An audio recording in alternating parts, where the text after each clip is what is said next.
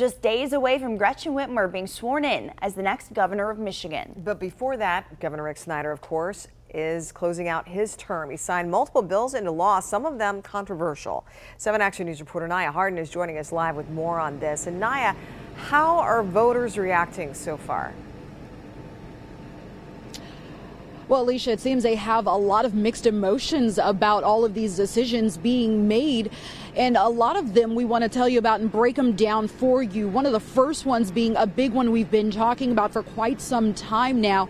This is having to deal with the baby box legislation that would have given Michigan parents surrendering an unwanted infant the ability to place them in a newborn safety device at a hospital, police, or fire station.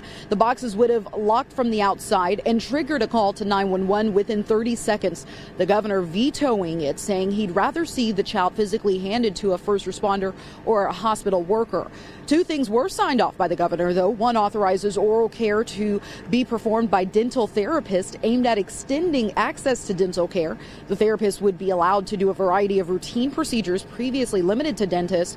Also signed off a bill by State Senator-elect Pete Lucido of Shelby Township, making cyberbullying a crime punishable by up to 93 days in jail and a $500 fine.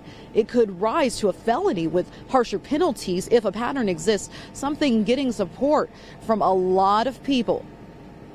You got a lot of young people now that are more influenced to handling it themselves, and it leads to depression, and now it leads to suicide.